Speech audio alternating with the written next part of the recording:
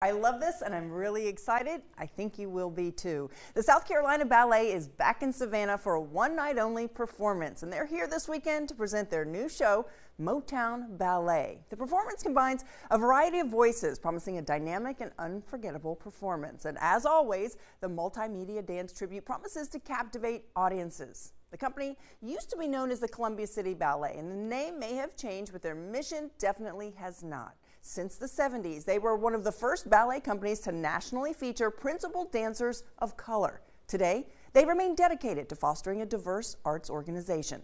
Artistic Director William Starrett reflects on the company's commitment to inclusion. And the children can't relate if they can't see themselves on the stage.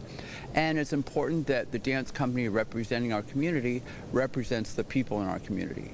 And so that's why diversity is so important. You know, a lot of the Motown songs talk about romance and about celebration, and it just puts you in the best mood. And right now, that's what we need. We need to be happy, we need to have fun, and we need to celebrate inclusion. Well, if you want to have fun, the performance does happen only on one night, and that's this Saturday, March 2nd at 7:30 p.m. It's going to be inside the Johnny Mercer Theater, which is at the Savannah Civic Center. Seats are still available. Tickets are costing anywhere between $35 and $60, and they will be available at the box office, or you can find them on our website. That's WSAV.com. For now, I'm Alexis King on your side. Kim?